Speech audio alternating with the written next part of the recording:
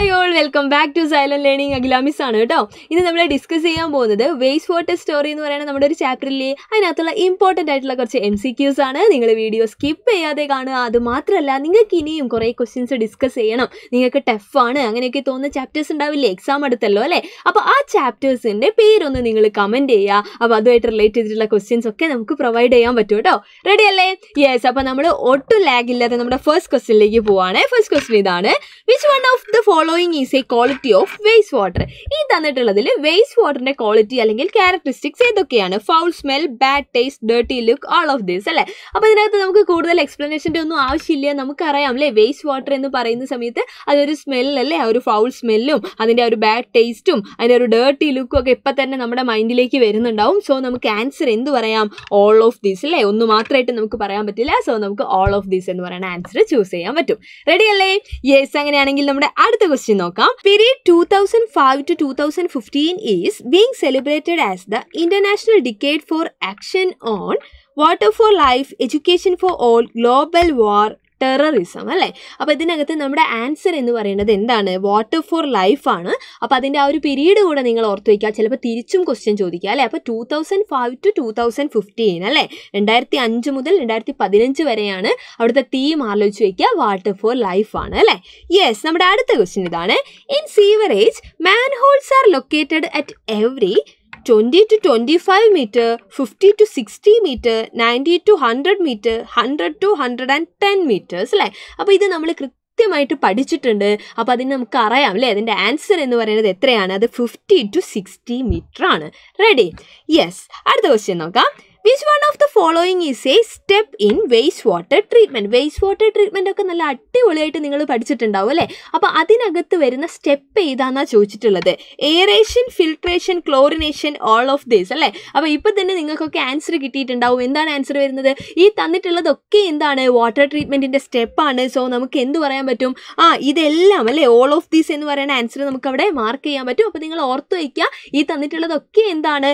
Aeration ആണെങ്കിലും filtration ആണെങ്കിലും chlorination ആണെങ്കിലും എന്ത് തന്നെയാണ്? വാട്ടർ ട്രീറ്റ്മെന്റിന്റെ സ്റ്റെപ്സ് ആണ്. അപ്പോൾ ഇതല്ലാതെ ക്വസ്റ്റ്യൻ ചിലപ്പോൾ എന്താണ് ഓപ്ഷൻസ് ഒക്കെ മാറ്റി തന്നു കഴിഞ്ഞാൽ നമുക്ക് ആൻസർ ചെയ്യാൻ വേണ്ടിയിട്ട് പറ്റണം കേട്ടോ. റെഡി അല്ലേ? യെസ്. അടുത്ത നോക്കാം.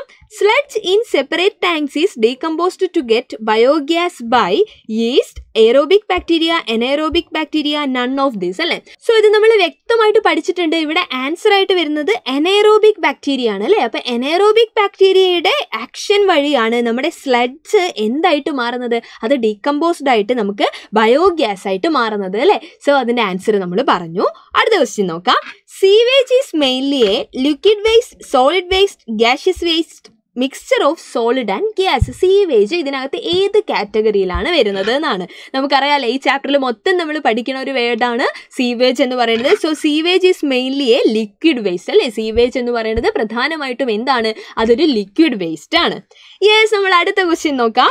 Which of the following is or R അല്ലേ, അത് ഓപ്ഷണൽ ആണ്, products of waste water treatment? താഴെ തന്നിട്ടുള്ളതിൽ വേസ്റ്റ് വാട്ടർ ട്രീറ്റ്മെൻറ്റിൻ്റെ പ്രൊഡക്ട്സ് ആയിട്ട് വരുന്നത് ചിലപ്പോൾ ഒരു പ്രൊഡക്റ്റ് ആവാം, ചിലപ്പോൾ ഒന്നിൽ കൂടുതൽ ഉണ്ടാവാം അല്ലേ. ഏതാണെന്നാണ് ചോദിച്ചിട്ടുള്ളത്? Biogas, sludge, both biogas and sludge, aerator. നമ്മുടെ ആൻസർ എന്താണ് വരുന്നത്? യെസ്. നമ്മുടെ ആൻസർ എന്ന് പറയുന്നത് ബോത്ത് ബയോഗ്യാസ് ആൻഡ് സ്ലഡ്ജ് ആണ്. ഇത് രണ്ടും എന്താണ്? ഈ പറഞ്ഞിട്ടുള്ള വേസ്റ്റ് വാട്ടർ ട്രീറ്റ്മെൻറ്റിൻ്റെ പ്രൊഡക്ട്സ് ആയിട്ട് നമുക്ക് കിട്ടുന്നതാണ്. ഇതിവിടെ ഒരു കൺഫ്യൂഷൻ ഉണ്ടാക്കാൻ വേണ്ടിയിട്ടാണ് അല്ലേ. ബയോഗ്യാസ് വേറെ തന്നു, സ്ലഡ്ജ് വേറെ തന്നു, എന്നിട്ടാണ് രണ്ടും കൂടെ ഒരുമിച്ച് പറഞ്ഞത്. അപ്പോൾ ആദ്യം കാണുന്നത് കയറിയിട്ട് നമ്മൾ എന്ത് ചെയ്യരുത്? ചൂസ് ചെയ്യരുത് അല്ലേ. നന്നായിട്ട് എന്ത് ചെയ്യുക? വായിച്ച് നോക്കിയിട്ട് വേണം നമ്മൾ ആൻസർ ചെയ്യാൻ. സോ നമ്മുടെ ആൻസർ എന്താണ്? ബോത്ത് ബയോഗ്യാസ് ആൻഡ് സ്ലഡ്ജ് ആണ് അല്ലേ. റെഡി അല്ലേടാ? യെസ്. നമ്മളെ അടുത്ത ക്വസ്റ്റ്യൻ നോക്കാം.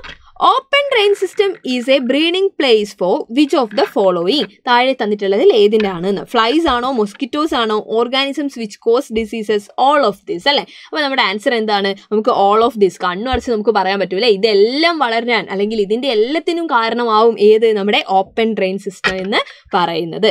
റെഡി അല്ലേ? Dried sludge is used as manures, food, medicine, all അല്ലേ. ഓൾ ഓഫ് ദിസ് ഏതാണ് നമ്മുടെ ആൻസർ വരുന്നത്? നമ്മൾ പഠിച്ചിട്ടുണ്ട് അല്ലേ. ഡ്രൈഡ് സ്ലഡ്ജ് എന്ന് പറയുന്നത് എന്തായിട്ട് നമ്മൾ യൂസ് ചെയ്യുന്നുണ്ട്? മാനുവേഴ്സ് ആയിട്ട് അല്ലേ, വളമായിട്ട് നമ്മളത് യൂസ് ചെയ്യുന്നുണ്ട്. റെഡി അല്ലേ?